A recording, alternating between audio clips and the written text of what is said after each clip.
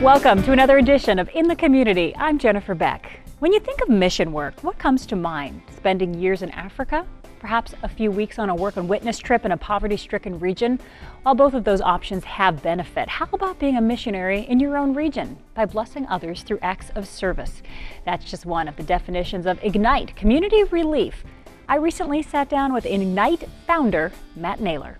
All right, we've been talking about you a lot on television in the last few weeks. Not just you, of course, we've been talking about Ignite, community relief, and the projects that have been happening. This is the second year for this mission-based, I almost was going to call it a construction project, but that's kind of correct, kind of not. It's really a service opportunity to show the hands and feet of Jesus to other people. Yeah, what we're really about is empowering the church or individuals to become missionaries to their local community through service projects, primarily home repair and things like that. We've done anything from hang a shelf for a lady who just didn't know where to turn to rebuild a basement wall. And it's really dependent on the volunteers and their knowledge and skills.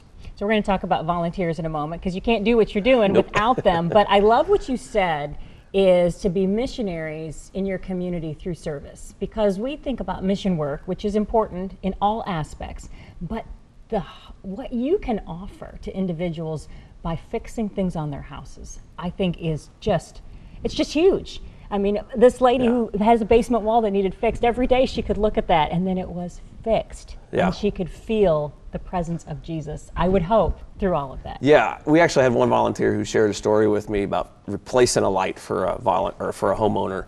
And he said, every time you look at that light, I want you to think, my Creator loves me. And what a great thing to invest into that homeowner, so that every time she flips the switch and the light comes on, my Creator loves me. Loves me enough to send this person who doesn't know me to just share a little bit of my need. Absolutely.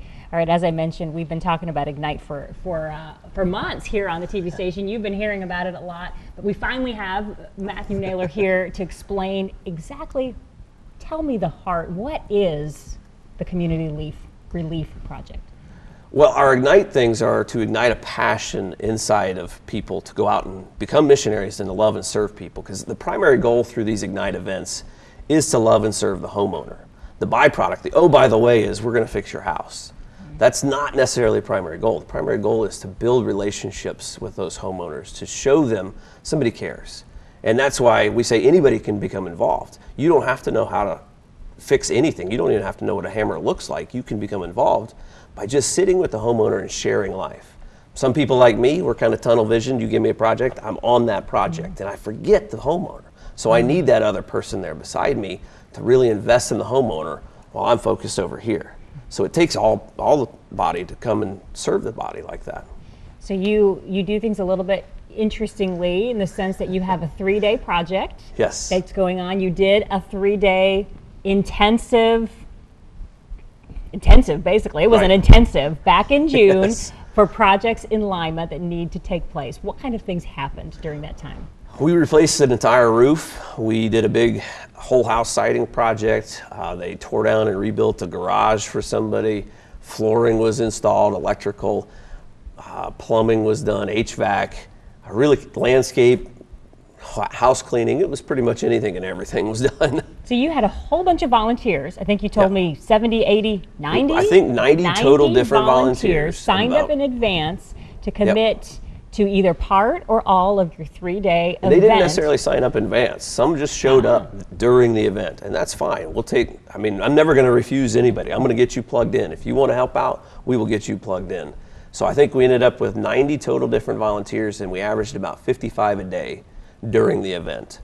So through those people, we were able to complete, I think, 22 different projects. In 3 days' time, 22 projects. Yep. That's incredible. Yep. And now you're getting ready to do it again in Van Wert. Van Wert. Not very long from now, August 5th through the 7th. Yeah, I think we've got 35 people signed up right now for that. But again, I'm sure people are going to show up during the event that haven't signed up, and that's great. So I'm hoping to have another maybe 60, 80 volunteers in Van Wert, because it's our first year there in Van Wert, so we're not sure what to expect. But we do have needs that have really started to pour in. So there's a lot of roofing needs that come in. I think there's some flooring issues, some electrical, just again, I think anything and everything is going to be available. So can you paint a picture for me if a person at home is thinking, I think I want to do that, but I'm not really sure what I'm getting into? What is it going to be like for them if they say, I want to do this upcoming event in Van Wert? Really, again, we're about empowering that individual. We're about empowering the volunteers. So the volunteer's in the driver's seat. If they show up and they only want to work a few hours a day, that's fine. We can plug them in somewhere where they can be useful in those 3 hours a day. Because some people can't really do the full day. If they want to work all 3 days, that's fine too. But when you show up in the morning, we're going to feed you breakfast. We're going to have a short devotional and worship time. Then we're going to allow you to kind of pick the job that you want to serve on.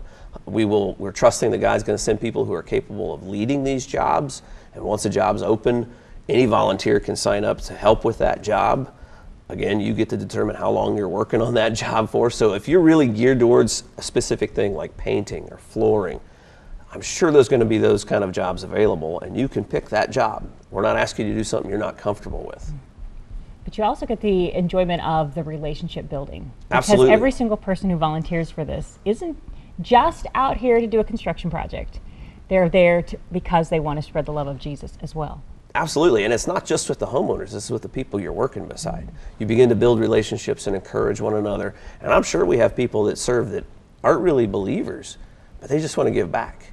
So that dynamic of just really being a light all over the place is really neat. So we have Van Wert coming up in August, and then there's a 3-day event in Troy coming up in September. So we're going to go down there. We're actually going to stay at a church camp facility, so there'll be cabins available. So if you're in Lima and you want to come down, we will take care of you. We're going to put you up in a cabin or some sort of room. There'll be shower facilities. We're going to feed you all the meals when you're there. We take care of you. We really want to take all the obstacles that might be in your way out of your way so that we can encourage you to get involved. Matt, this is a huge ministry, really.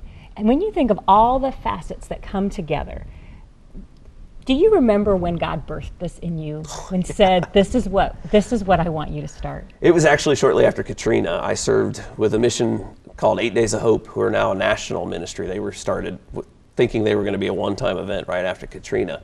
And I've actually talked with the leadership there, borrowed a lot of their information. I said, hey, I don't need to reinvent the wheel. Can I just borrow some of your information? So our 3-day events are kind of modeled after their 8-day events. And they do these around the country after disasters and things like that. So it was birthed in 2000, whatever Katrina was, 12. I don't remember how. It was even before that, 2008. I don't remember. Yes, yeah. It was birthed early on, and I started to buy tools. I started to buy a trailer, and I knew God was planning this. I just didn't know how or when. And in late 2017, he started to tap me on the shoulder and say, it's time. So in April of 2018, we actually officially launched as Community Relief. And at first, it was just me and whatever volunteers I could gather to do one project at a time. But we were quickly overwhelmed by the amount of phone calls that came in. So I thought, how do we get more people involved? And that's where I went to 8 Days of Hope and said, hey, can I borrow your stuff? Can I borrow your model?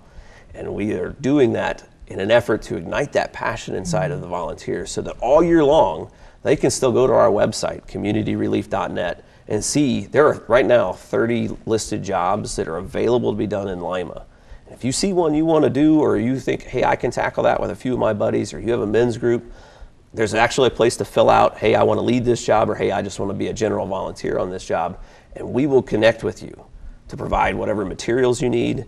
If you need to borrow any tools, if you need any advice, we're going to, again, empower you to be the missionary all year long to the Lima community. Now, do you need donated materials as well? I never say no. Now, we operate a little bit differently. We don't ask for anything. I don't go solicit funds or anything like that. I actually kind of modeled myself after a lot of missionaries like George Mueller, who said, I was just going to mention him, actually, now that you say that. It's kneeling before the throne of grace and saying, God, you called me, you provide. Now, he moves on people's hearts to do whatever. We have been provided for over 3 years now and been enabled to grow in those 3 years. So individuals who want to help out on a one-day project should go to your website. Yep. If they want to help out in Van Wert, they should go to your website. If their heart's being stirred right now to say, maybe I'm one of those people that you're talking about who's going to help with other avenues, should they also go to your website? Go to the website. There you can contact us. Everything comes directly to me at this point, so I will It may take me a few days. I get overwhelmed with phone calls and stuff like that, but I will return phone calls. I will get back to everybody. Of course, you can contact us here at TV44 and we will get you connected to Matt Naylor. But there's an event coming up in Van Wert in August. There's one coming up in Troy in September, but you don't have to wait because there are things going on right now in Lima. 1 day, 2 day, 3 day projects that need help. Also, they can use help cooking food in Van Wert. Being a part of the worship time, so many ways to be involved in this ministry. Yeah, I mean, general cleaning of the facilities that we're using, or just some people, that's all they need help with, is they aren't capable of cleaning their house like they need to anymore. So they just need somebody to come in and help them out that way. Again, visit communityrelief.net to learn more about the upcoming outreach events in Van Wert and Troy, as well as the one-day projects that are available anytime.